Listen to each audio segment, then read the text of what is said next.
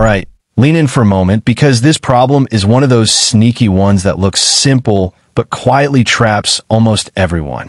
You see the expression and your brain instantly goes, "Oh, I know this. First, 1 over 5 times 5. Nice, the 5 cancels the 5. We get 1. And 5 divided by 1 is 5. Oh no, not again. That smooth little shortcut feels correct. But it breaks one of the most important rules in math, and it completely destroys the correct answer. And here's where most people don't even realize they made a mistake. Let me show you exactly why. Remember the golden rule of operations. Multiplication and division have equal priority. That means neither one is stronger. We don't get to choose whichever we like first. We always go from left to right, just like reading a sentence. And this tiny detail changes everything.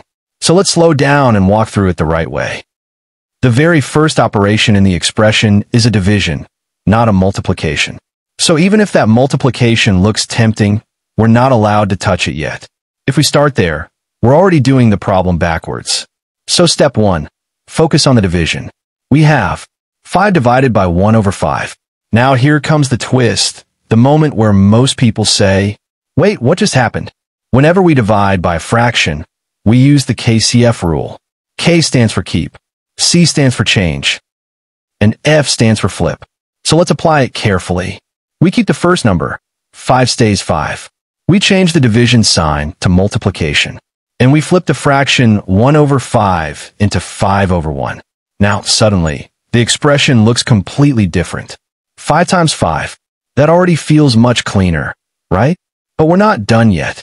After that, we still have one more multiplication waiting for us at the end. So we continue.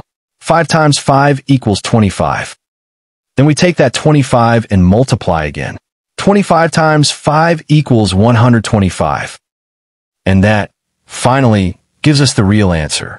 Not 5, not 1, but 125. It's a huge difference, all because of one small choice at the start.